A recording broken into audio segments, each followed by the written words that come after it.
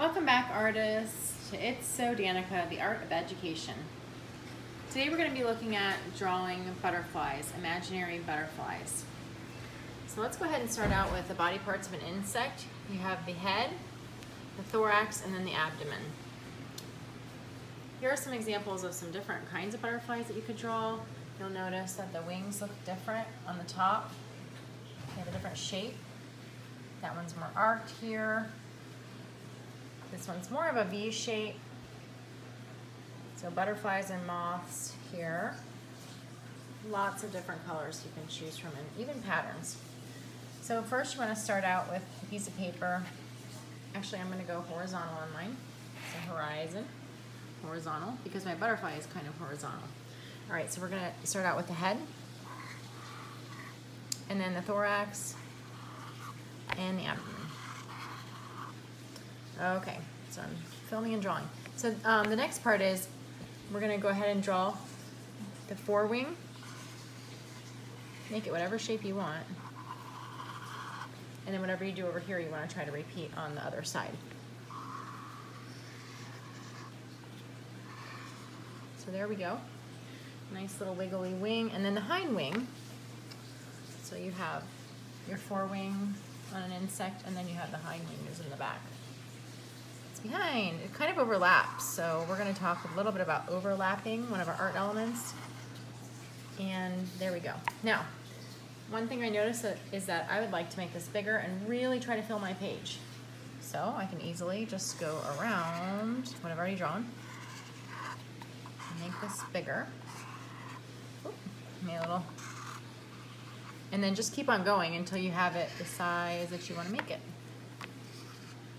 Really bigger is better. I'm going to make these. And I start out with gray so that if I make any mistakes like I did right here, I can just go back with the black and trace over everything and smooth things out. I'd rather not waste the paper.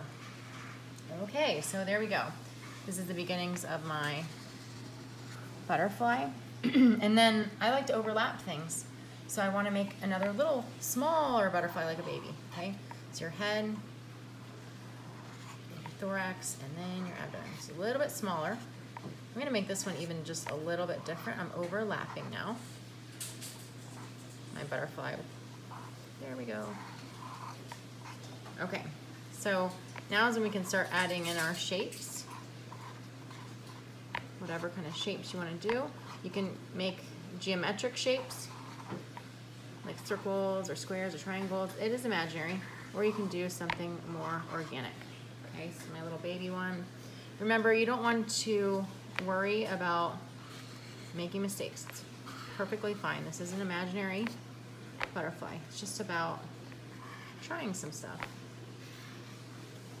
Okay, and sometimes I like to look back and get some more examples, like how these wings are divided here, or even here. This one has some polka dot kind of shapes and designs, and then this one's great because it has a lot of different ones. This doesn't have too much. I actually like to put more shapes and details into mine, like this. So you can see the tiger swallowtail, and it has just a lot of different shapes. Okay. Oh, Luna moth. It's another beautiful moth here. And this one has some really cool antenna right there. Okay, so let's go back to our drawing. Okay, we want to finish up with some details. Antenna on these guys. You can make them however you want. The body probably needs some kind of a design on it. Oh, I'm going to make this one a little different. And then the habitat that the butterfly lives in is probably going to have some flowers or leaves, some kind of plants. I'm going to do flowers because I just like flowers. It's up to you what you want to do. Okay, and now see how I'm overlapping? So overlapping, you really want to try to overlap and create these designs. So when you're finished with all your overlapping, your drawing and your overlapping, then it will be time to start the shading. Okay, so you can shade with crayons or markers. If you have paint, you can go ahead and shade with that. Again, really, the more shapes you put in to your design, the better it's going to look. So that's looking a little more finished. Okay, dividing this up. So take your time, you'll have more sections to draw, but whatever you do, whenever you draw a design on this side, you want to go ahead and repeat the same thing on that side. So for example, if I drew a circle right there, I want to draw another one right here, and then maybe I'm going to do a smaller circle. So I'll do the same one there and get even smaller and smaller. So I'm repeating, and so I'm looking back at it and I'm thinking, these look a little boring, so I'm going to add some stuff to here. I might add something like a triangular shape. Remember, these are imaginary. And then you want to think about your colors that you're going to put in. Okay.